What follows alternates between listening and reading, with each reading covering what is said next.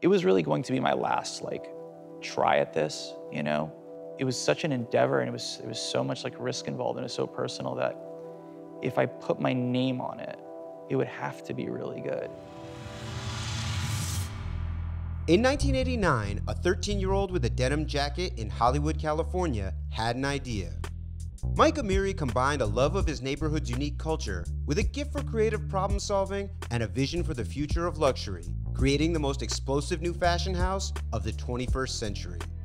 Fueled by twin obsessions with craftsmanship and continuous evolution, Amiri has grown his namesake from an assortment of 6 items to a global brand that generates $1/3 billion in annual revenue. And it all started with one idea.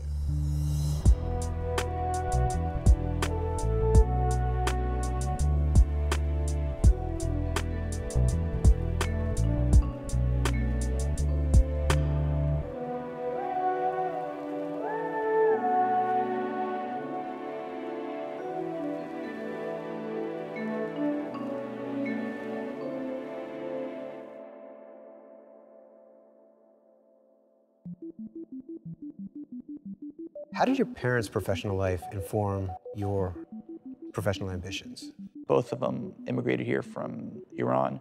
And my dad, you know, did everything from being a waiter to a bartender to like joining the US Army. My mom kind of stayed home, took care of us. But there was never like a moment of like my dad not doing something. He had like a laundry list of jobs and he like did every single thing. And I think that's one thing I kind of pulled from him is the thought that you always have to be doing, like just don't like be idle. My biggest early supporters are really my family and my friends. When you're starting out something and you're dreaming really big, you're gonna need to remove all voices of doubt from around you. Having all these people who just keep encouraging you along the way will make all the difference.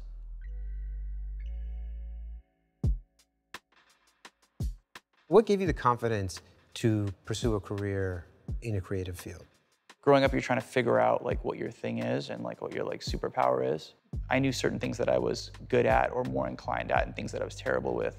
But every time it kind of went across something like creatively or where like imagination was involved, I felt like I saw things that like other people couldn't really see that easily. You had your first swing at creating something in the fashion space when you were 13, augmenting a jacket with the Motley Crue t-shirt. Yeah. What was the inspiration to even sit down and try to do that? Yeah. And also, how did you figure out the process?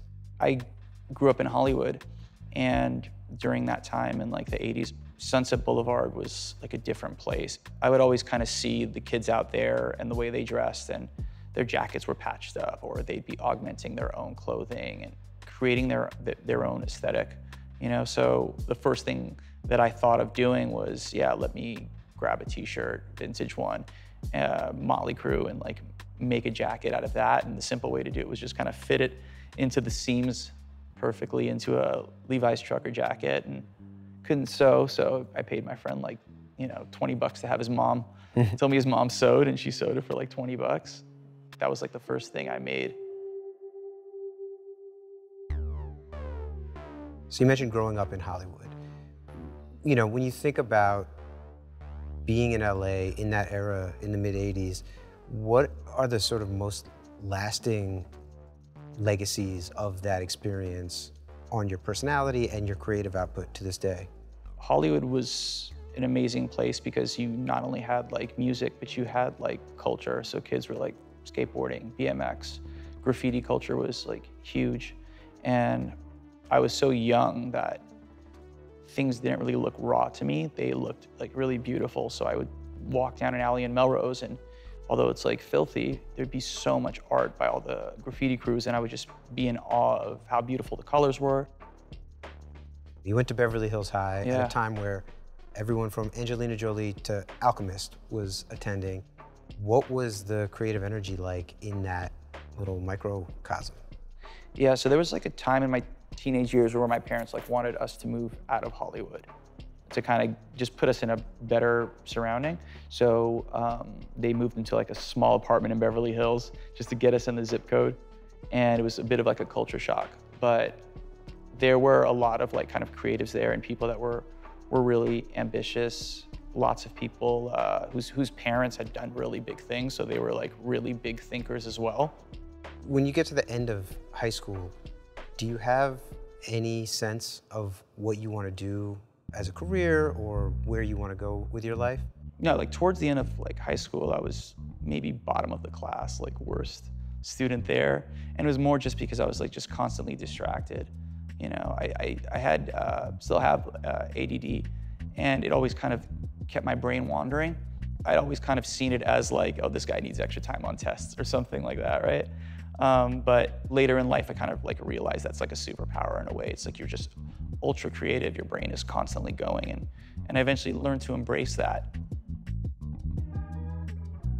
I do sometimes get creatively blocked when you're required to come up with so many things on such a rigorous schedule. It's natural for you to find yourself in places where you're not inspired. It's important to remember that the best ideas are usually effortless. So when things get blocked, I realize maybe I just need to step back a little bit and then reapproach it when I'm a bit more relaxed. So you get to the end of senior year and you apply to go to college. Yeah, so I went to Santa Monica College, and at home I was dabbling in music. I had bought like an MPC and an ASR-10, and I was really into like making beats and making music, composing. What was the music you were listening to? Because obviously, based on the collection and also a lot of the interviews you've given, there's clearly a deep connection to sort of that 80s, you know, hair metal, LA rock scene. Yeah. But if you have an MPC or an ASR-10, I'm imagining you're listening to some hip hop as well. Yeah, the funniest thing is like the entry into like rap music didn't start till I got to Beverly Hills, because all the kids in Beverly Hills were listening to like Cypress Hill. And I was really being exposed to like that, where everybody in Hollywood was listening to like rock and roll. I really started to, like diving into there and early Gangstar stuff, and started to get kind of obsessed with like the LA like rap movement. We had, you know, the Far Side and like Hieroglyphics and Dell. There was something about that I really loved, and that storytelling element, you know, to the whole thing. Mm-hmm. And then I just love like the creation process, like the sampling and cutting things up, and that was like something I was starting to be obsessed with. So yeah, so I started making music for a bit. And so you're doing that while you're going to school. Did you have any real sort of sense of purpose or intent with the college part, or was that sort of just to placate your folks? Yeah, I think like the college thing is like, you do what you think you're supposed to do. And just that seems like a logical thing, you know? But it wasn't like an obsession, and I knew I didn't like find my like thing, you know? Mm-hmm. I did kind of persevere and stick with that. You ended up going to UCLA eventually? Yeah. Ironically, like I was a really good student there. And what was the switch? I realized I can work harder than anyone in the class. I realized like I probably couldn't understand things like as well and as fast, but I knew that I could stay up later and study like longer than anybody. And I became really good at just obsessively trying to be like top of the class. From there, I went into law school. Were you seriously thinking, this is what I want to do with my life? There was never a flash like I was in the right place. Okay. I think like even being within like law school, I never had the feeling like I was in my element, you know? I just kind of like persevered through it, but like I was never at the point where I was like, oh yeah, I'm a fish in water. Did you end up taking the bar and that No, stuff? by the time I graduated, like I was already like obsessed with fashion. But before that happens, you get more immersed in music.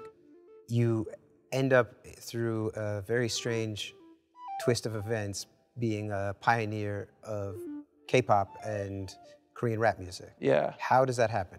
It's pretty weird, right? One of my best friends at the time was Korean, and he was really into music, and he wrote music and he rapped, and English was his second language. Okay. So it was really difficult for him to rap in English. But he was still decent. At some point, the thought came to, why don't you try doing this in Korean? So I started to kind of work with him and make the music with him a little bit. Eventually it found like success in Korea. It was like so new for someone to bring like hip hop or rap in the genre when they were really into like techno. So it was completely kind of out of left field, but the timing was like really good where it was very, very fresh. So it kind of gave me the opportunity to make music with him, produce music, write music, sometimes perform music. So after 5 years of, pretty robust success, you decide to pivot and come back to the States. What inspired that decision? I think at the end of the day, it's like when you're making music in a different country, and especially like within the Korean music industry, it's like a whole set of rules, and you can't really control any of those variables. And there was something about me not being able to kind of understand that industry and participate in there that just wasn't really fulfilling. Knowing when to pivot is really important. For me, the best ideas usually come from somewhere organic and natural. So when I move along, sometimes I have to ask myself, is this the original organic motivation, or am I chasing something? And the second I feel that I'm chasing and not moving naturally, I step back and I pivot. So you come back to LA, having enjoyed some success and sort of seen what achieving something in the creative field feels like. How do you pivot from there into getting involved in fashion?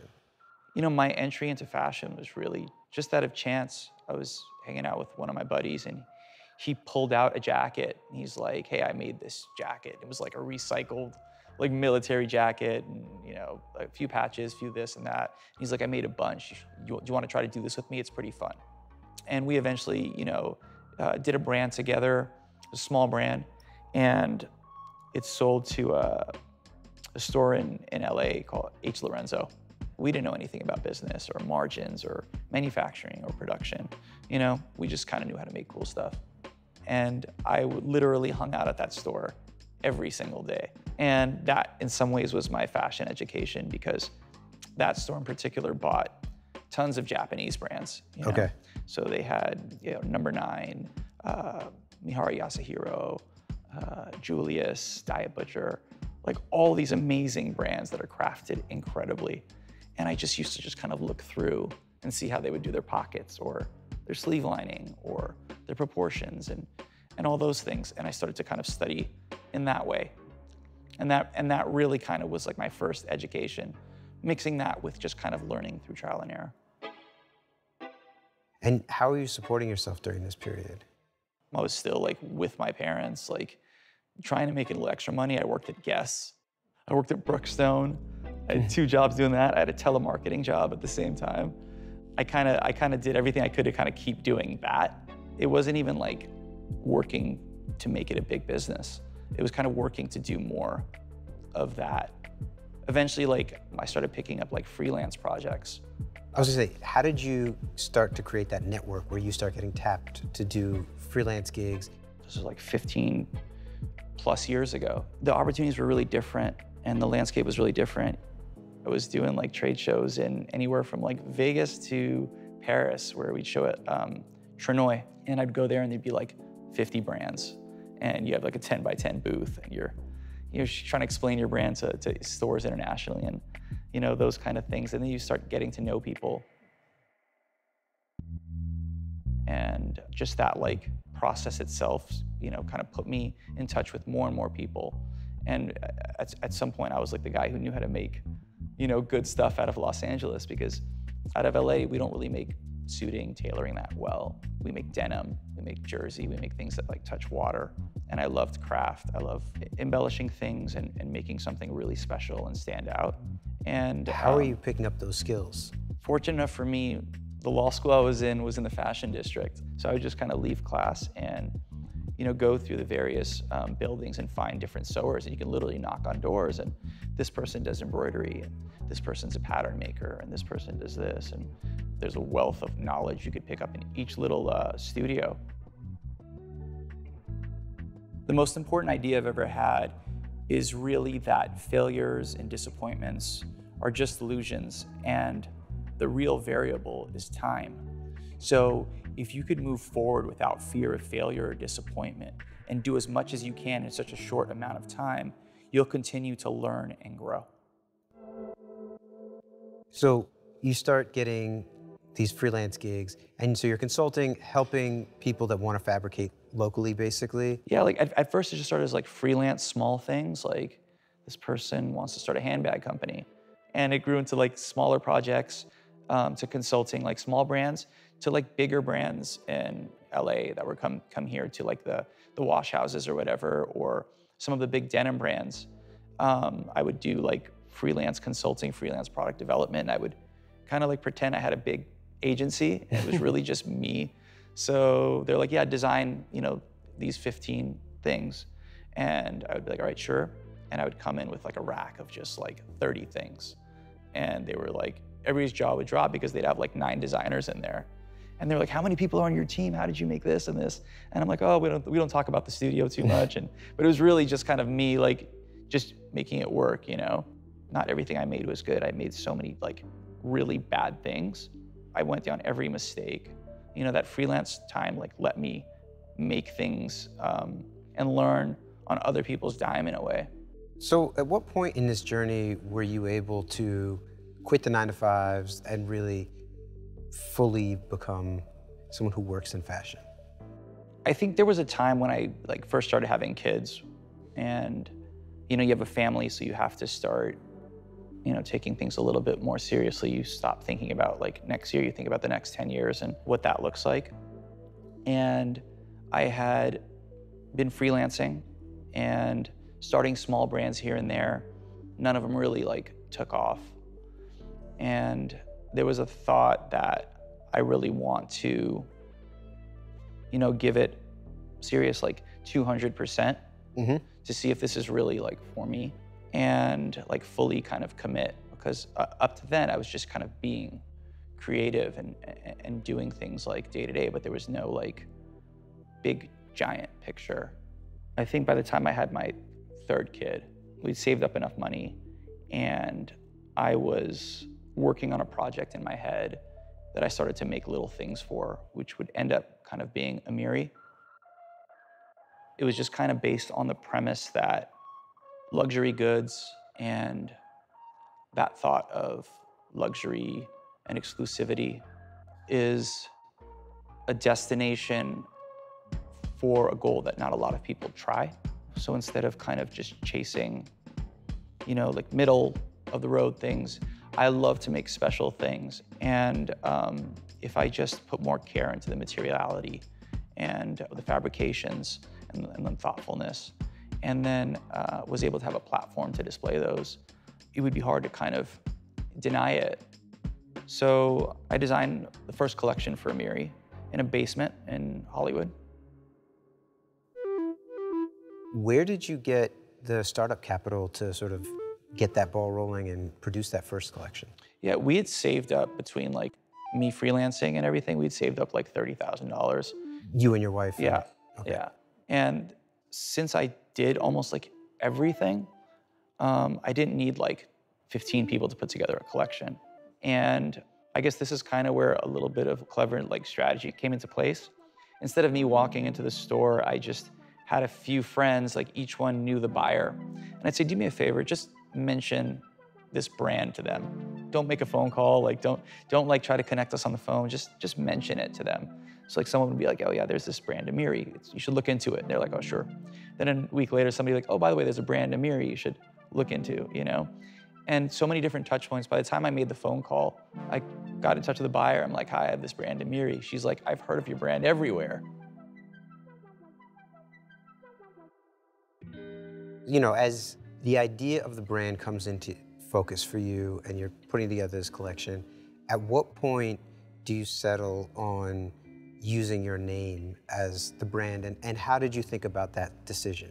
It was really going to be my last try at this, I had a bunch of false starts leading up to it, and being 38 years old and carrying a sewing machine into a basement with the oil spilling on you, while your other friends are in law school, medical school, and professionals. It was such an endeavor, and it was so much like risk involved, and it was so personal that if I put my name on it, if I put my last name on it, it would have to be really good because my kids are gonna have that name. So naming it something else wasn't really like a thought in my head.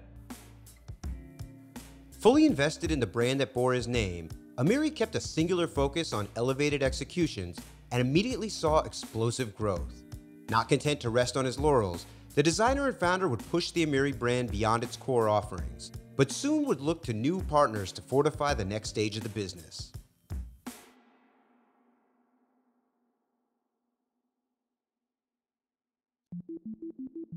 So you get the collection in Maxfield.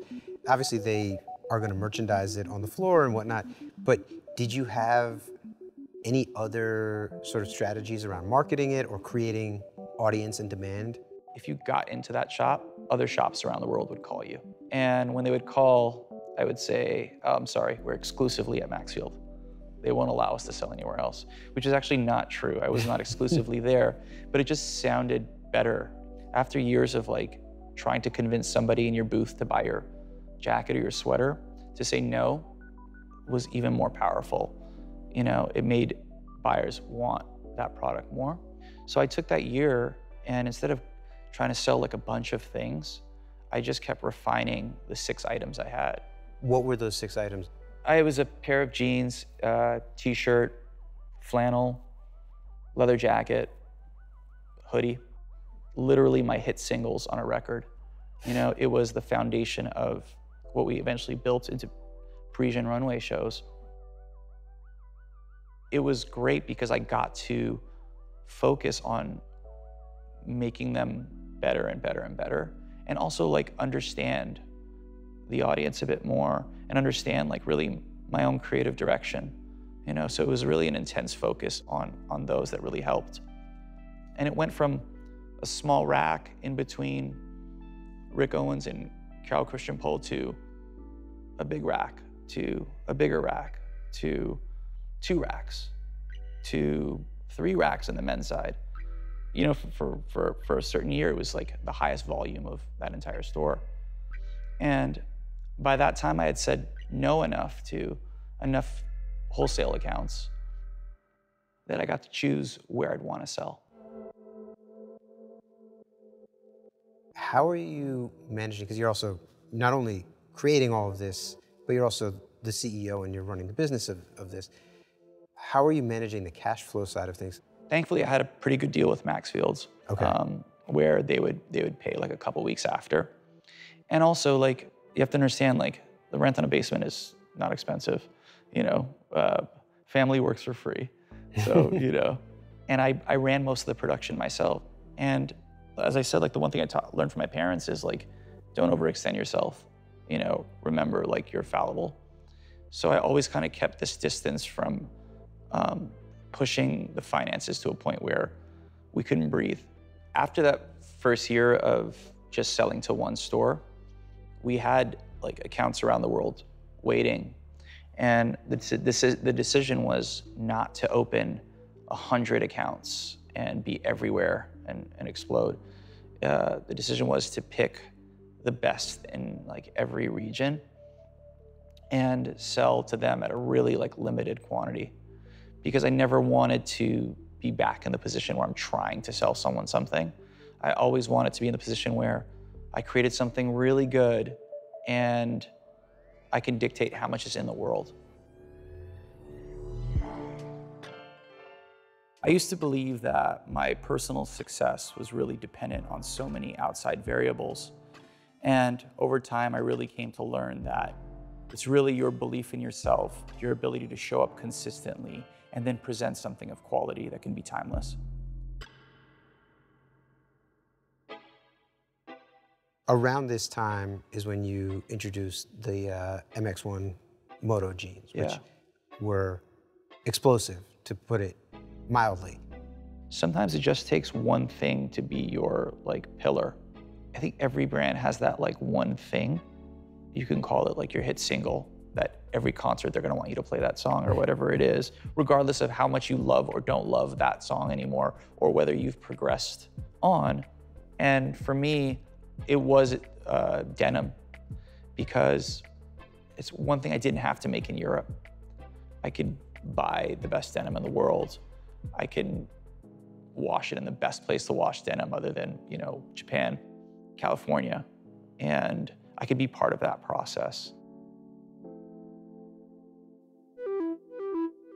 I've seen you talk before about very purposefully sort of throttling the growth of the denim business to keep everything balanced. And I'm curious, in these moments, you're making these decisions both as a creative director and a designer, but also as a CEO who is dealing with payroll and has a staff and all of these things. So how were you sort of threading that needle? The important thing to know is that regardless of how well something is selling, you have to keep evolving and, like, of course, respecting where you come from, because I still love making denim.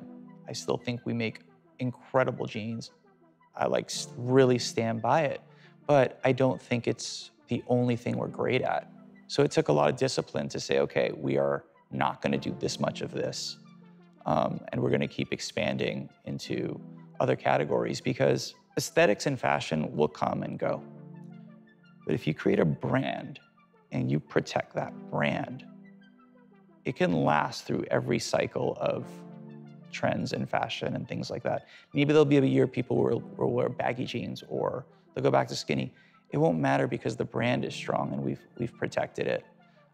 So not letting the audience dictate everything you make and trying to chase, that one thing can really ensure your longevity if you are, disciplined enough.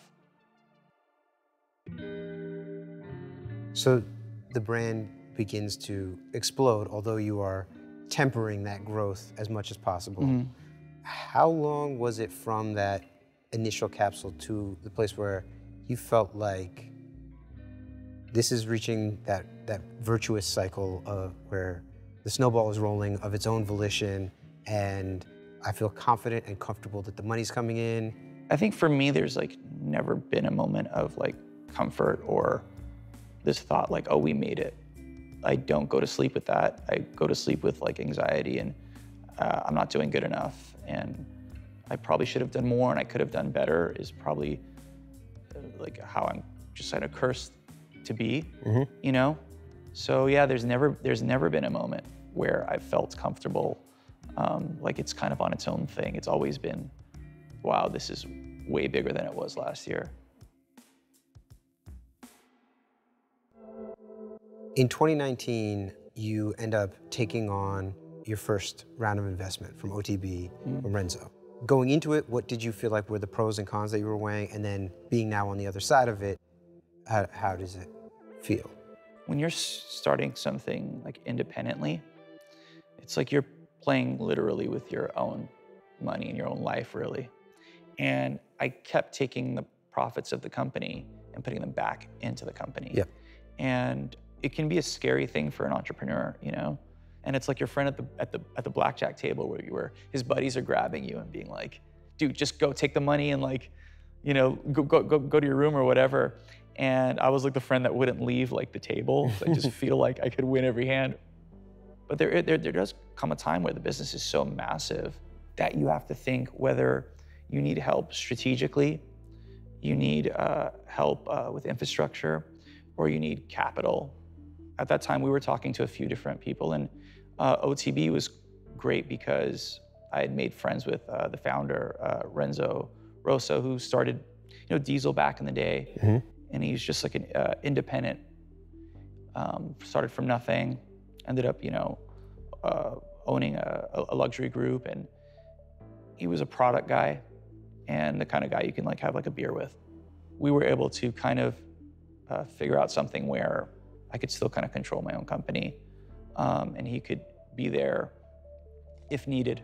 And so you were able to sort of de-risk yourself and take some money off the table, and then also have this support system, both strategically and financially for the brand. I think the most important thing was really just kind of having a mentor that you can kind of call. Yep. That's built something really enormous from nothing. Where, I was going to just say, where have you activated that, sort of most pointedly? I think right now on the retail side, on opening our first stores, being a brand that's this new relatively, and opening your first store on Rodeo Drive during COVID. It's a bold move. Yeah, it was a really bold move, and a lot of people were like, "You're absolutely crazy." There's no independent brand on Rodeo Drive. There's no single designer, since like the only two Americans there are Tom Ford and Ralph Lauren. So that's really ballsy. But I also knew it's where we belonged. Seeing our brand perform in the context of European luxury throughout the world, in every account we were top 2 or top 3. Like, why would I not put my own store next to European luxury also? We ended up opening that first store, and it was the highest revenue store on our block per square footage the first year. With his brand's ascent from upstart to heavyweight complete, Amiri turned his attention to crafting a long-term blueprint that would defy passing trends and achieve the lasting impact of the fashion houses he revered. And as the company reached maturity at light speed, Amiri could also reclaim a work-life balance and invest in becoming a mentor in order to inspire and educate the next generation.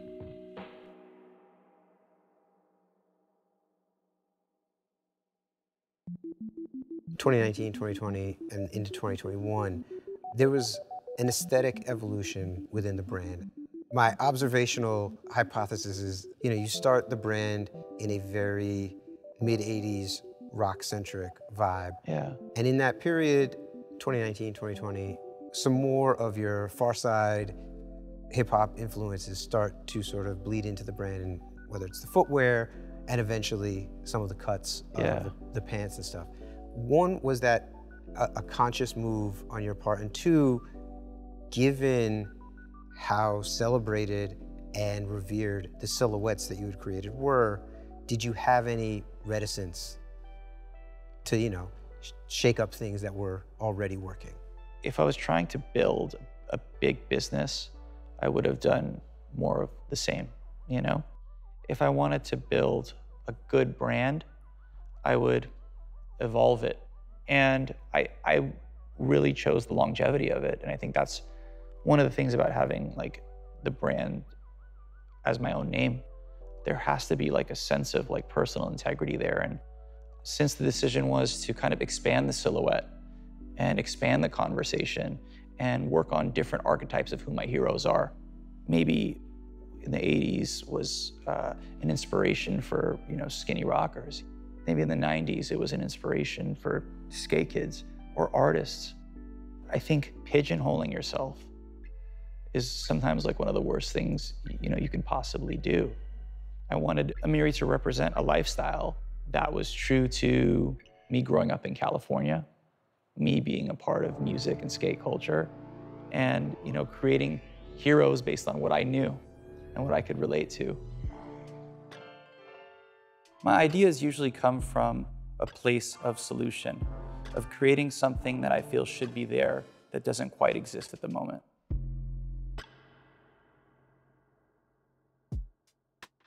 You started as a bit of a renegade within fashion, and by 2018, 2019, you're being nominated again and again for CFDA awards, and eventually showing in Paris, and really being embraced as a darling within fashion.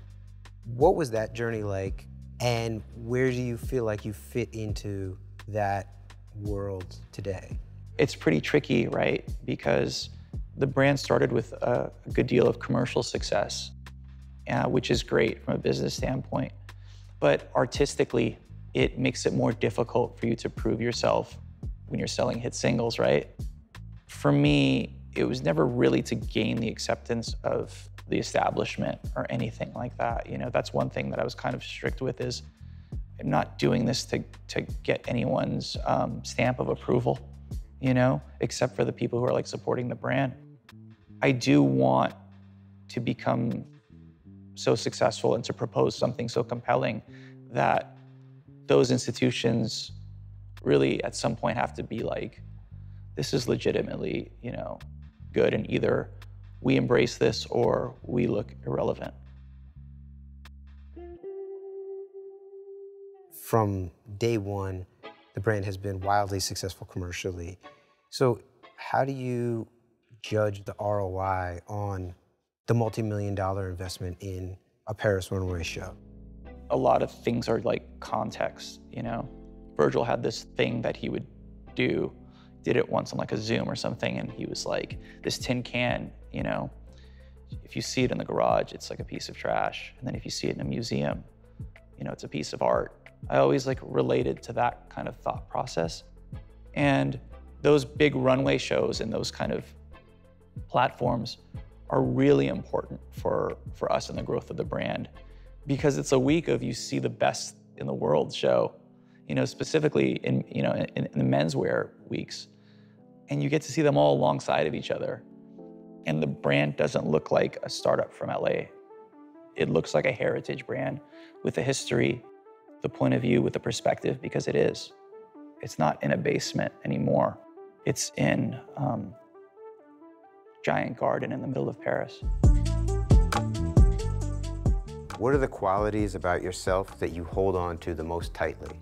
The conviction I have in moving forward and achieving my dreams while still maintaining the humility I had from starting with nothing.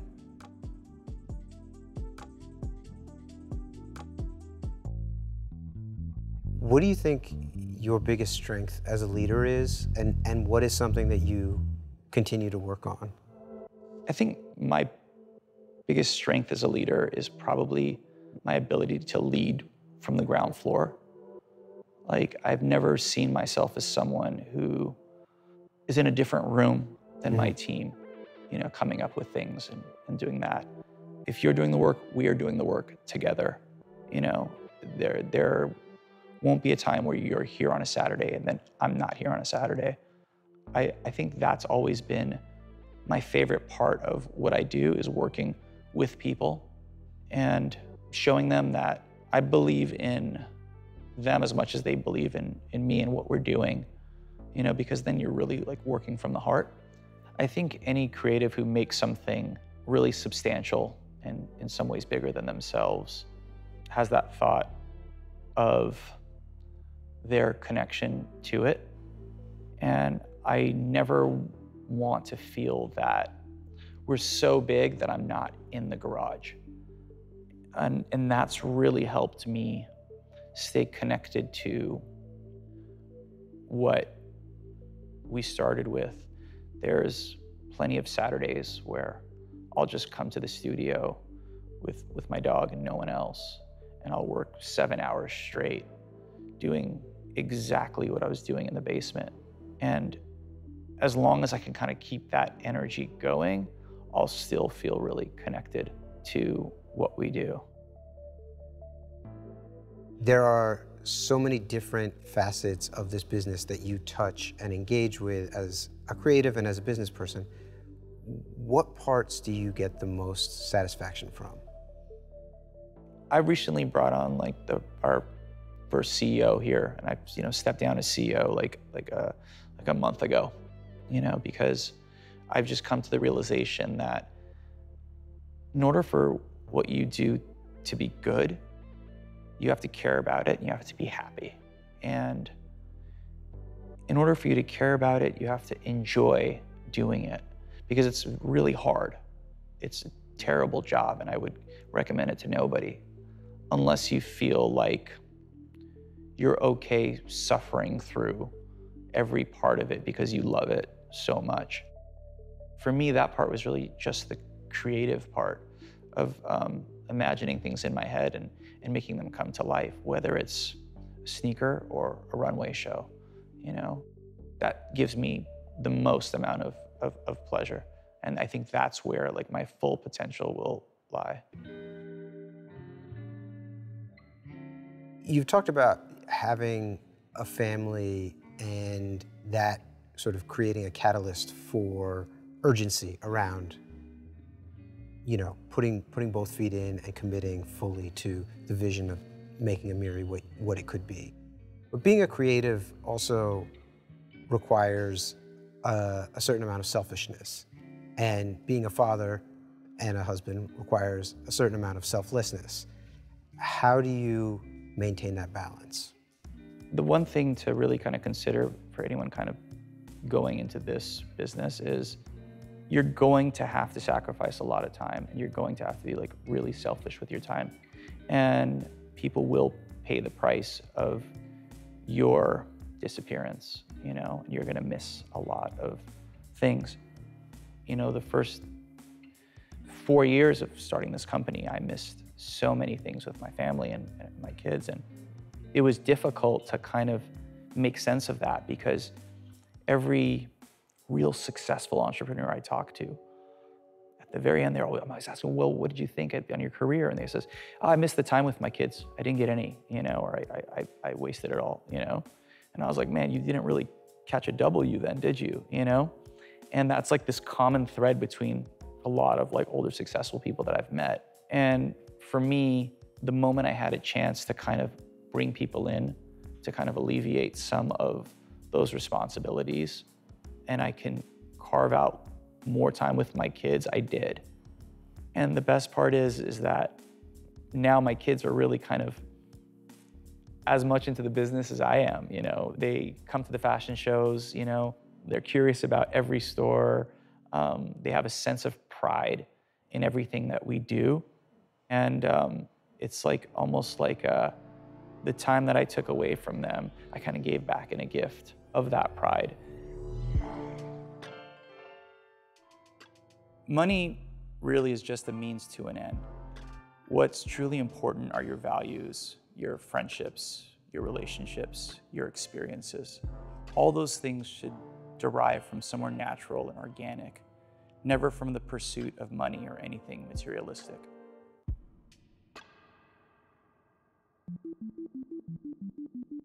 As we approach the 10th anniversary of Amiri, you've accomplished an inordinate amount, more than many, if not almost all, in the space that are your contemporaries. What do the next 10 years look like for the brand? I think that the next 10 years is really evolving the brand more into a world where it's not just kind of items of clothing, and it's more of something non-tangible where Amiri kind of represents a spirit or a lifestyle that connect back to California and being a teenager in Sunset Boulevard, or a skater, or, you know, dreaming, you know. There's two really big rewarding things about what we've done. One is building an amazing business, and two is building a template for the next Mike Amiri to see that you don't need to just sell your t-shirts on your website. You don't need to just sell to a couple stores and make a little money. To that point, in 2021, you launched the Amiri Prize, which is sort of a scholarship of $100,000 that you invest in a young designer. What was the auspice for launching that program? The Amiri Prize was really created to help foster undiscovered talent that traditionally would not have an avenue to be on the map, but not to do it in a way where here's some prize money and good luck, you know? It's not just money, it's understanding, it's strategy, it's knowledge of how to use that money, because it can go really fast if you don't have a plan. So the Amiri Prize is very different from anything else because not only do you get $100,000 funded by us, you also get a personal mentorship with me. And then you have access to every C-level and every manager in Amiri in my company. I want there to be more of us. I want there to be a generation of brands coming out that are new and that present something new, because the whole industry really is rewarded from these new ideas kind of getting a platform.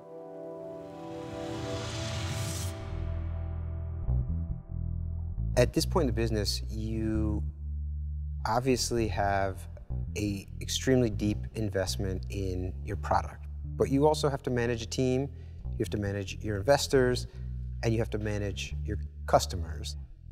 Is it ever okay to compromise in order to sort of sate the most of these different masters? I don't think it's ever okay to intentionally compromise. There are going to be things you wish you did better, but to say like, I'm pretty sure this is not going to come out good, but let's just do it anyways because it'll sell, is like the worst thing you could possibly do, because that starts the beginning of you not caring about your brand and what you created, and that bleeds into everything you make, you know, moving forward. You can't have an inch of doubt or second guessing, you know. And when I was at that kind of basement stage, and I have the 3 kids, and there's not the luxury of thinking twice about anything, you know. To be really successful, you have to be irrationally and audaciously, and have a conviction of something grand without a doubt, though. There can't be that thing, because then you're gonna get shook. So for me, when I made that decision that this was going to be that big and we were gonna be successful, there was really no room for anything else.